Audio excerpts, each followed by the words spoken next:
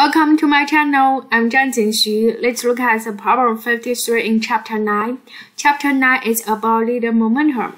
In this one, you can see we have two boxes, right? Or two objects. M1 and M2, the mass is given, and also initial velocity is given.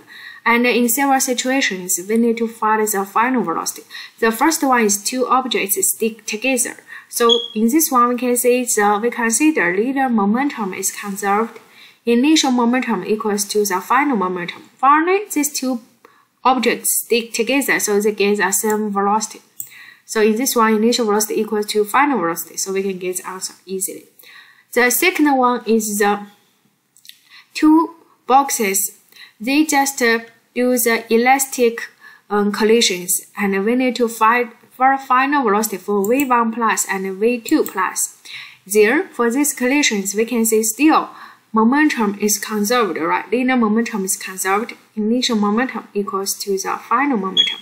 And also because this is elastic, so that means the kinetic energy is conserved, right? So initial kinetic energy equal to final kinetic energy. And yes, it's a little bit difficult to solve these two equations, but we can remember the solutions from our textbook. These two, agree? And you just write down these two equations and then input the known quantities. Very easily, you can get the final answer for V1 plus and V2 plus.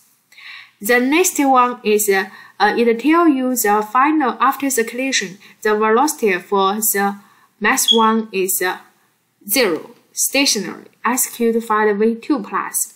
So it's easy because this is collision. The linear momentum is conserved. Initial momentum equals to the final momentum. Then we input the known quantity. Get the final result for V2 plus. The next one is to tell you the V2 plus is 0. Can you find V1? Yes, we still consider the linear momentum conserved, right? And the initial momentum equal to final, and input the known quantities, get the final answer for V1 plus. The next one is tell you V1 plus is -4 meters per second. Can you find V2 plus? Sure, this one is still the application about linear momentum, and input the known quantities, get final answer. Now ask you, do you think your answer reasonable?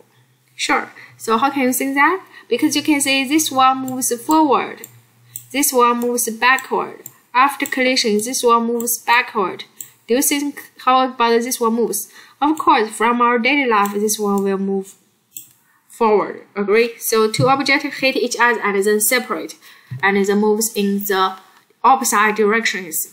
And we can observe this from our daily life. Yeah, it's true. Thank you.